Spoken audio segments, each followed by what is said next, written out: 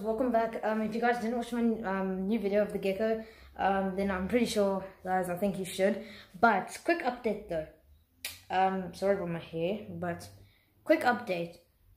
So Gex is doing completely fine. I just had to switch up his habitat a tiny bit, because every week I like to switch it up just so he doesn't feel like stressed out and like it's just in the same boring habitat. But I go bicycle riding, okay, just over there in the streets and everything, and then I stumble across these white looking eggs, and now they are eggs, and it actually happened today. That's why I'm filming this. And then I thought maybe there was only one egg, because the geckos normally lay 2 to I think 4 eggs or something like that. I don't know. The research will just go right over here. This is like house geckos and garden geckos, so information goes right over there, if you guys want to.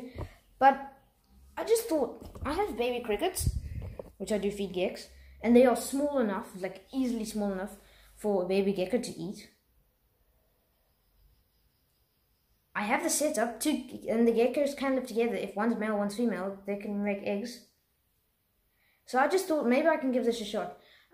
Because here, now it's winter, it's quite cold, so I wouldn't really imagine them laying eggs and not reproducing already, but I guess they are. But here's the egg. It's only one egg, but I'm going to show you guys right now. I thought maybe I can give this a shot, guys, so that I'm busy busy Googling and different things and how to care for a gecko and a baby gecko and everything when they hatch. Now it has to be below 17, I think, I don't know, but I just thought apparently it has to be below 17 degrees or something like that. Just so that it's like the right temperature for them, but I'm really not that sure. I do have like a measuring thing over here which is up to 50 degrees, which is not really necessary because we never ever get up to 50 degrees. The highest we've ever gotten was 14, that's about it.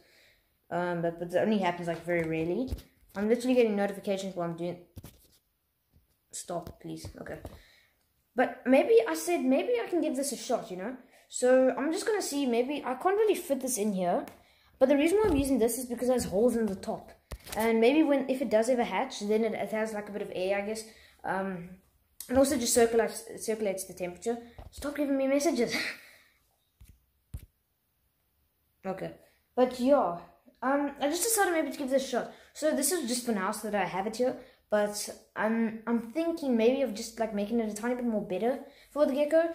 It doesn't really need much, because after like maybe like a week or something like that, after I'm done feeding it, then I can give it, I can put it into Gex's enclosure also, and then they can like roam around together, and then they actually can play together, I guess. So yeah, I was deciding maybe what if I just put it in there, but then I thought, what if it eats the gecko, you know, baby gecko, because I think they tend to. So yeah, but that is what I wanted to tell you guys. This is quite a short video, but I'm going to quickly do the enclosure. I'm probably going to do a time lapse of it, and yeah, but also the intro. Sorry. Welcome to the channel. If you are new, please like, subscribe, comment section down below. I subscribed, and make sure you hit the bell so you get notified every time I upload a new video. But I don't even know why I did this, but anyway, transitions maybe. No, I'm just joking.